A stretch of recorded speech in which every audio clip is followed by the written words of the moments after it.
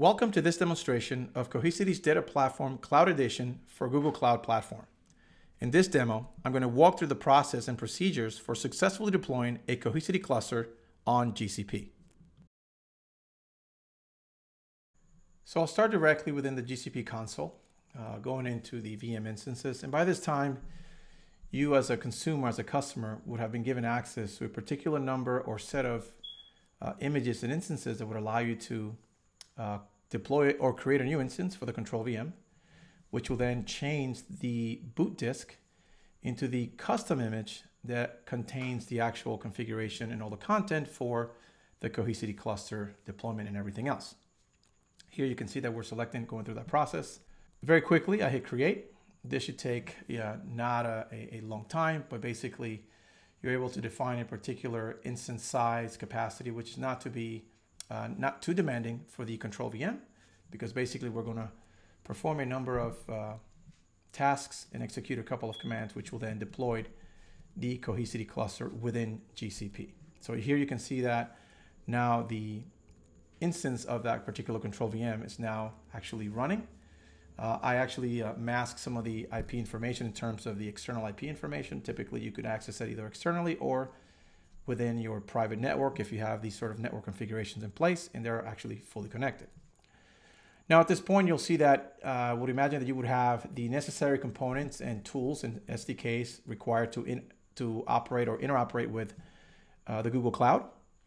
And in this particular case here, you'll see that I'm performing a number of tasks, which basically are, number one, logging into that one particular control VM instance. You can see that there's the IP address and actually the name itself. Now I'm navigating to look at the actual cluster config parameters JSON file, which is actually part of that image which was added to the control VM. And the reason for that is so we can identify and see the different parameters that have to be entered from a cloud perspective, but also from a customer value perspective. As you can see here, some of those entries will have to do with the location of a particular GCP authentication file path, and some of these things I will actually cover, and you will see them being demonstrated here. But for the most part, it has to do with resources, IP addresses, and some of the components that are needed in order to deploy the actual cluster.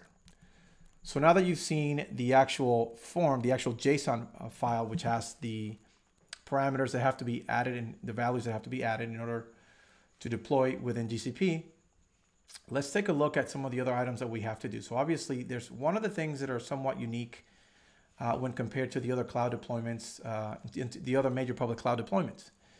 When it comes to identifying the authentication path, GCP or Google uses a file which contains all the information and the actual keys and all that things that are needed to do this effectively. So one of the things that I'm going to do here, as you can see, I'm going to SCP the actual key onto the control VM. So then once I perform and configure all the different parameters that are needed for the cluster itself, the parameters are going to point to the location of that authentication file path, right? And that's what I'm actually doing. And I'm putting them in the right location as I fill out the parameters that need to be added before the cluster deployment.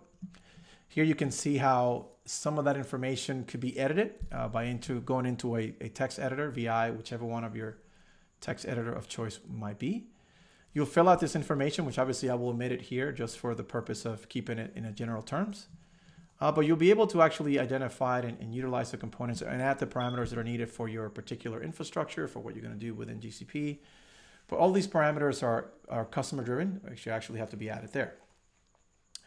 Obviously, once the JSON file and those parameters have been successfully filled out, you have the ability to now perform or execute the command, which will then deploy the actual cluster itself.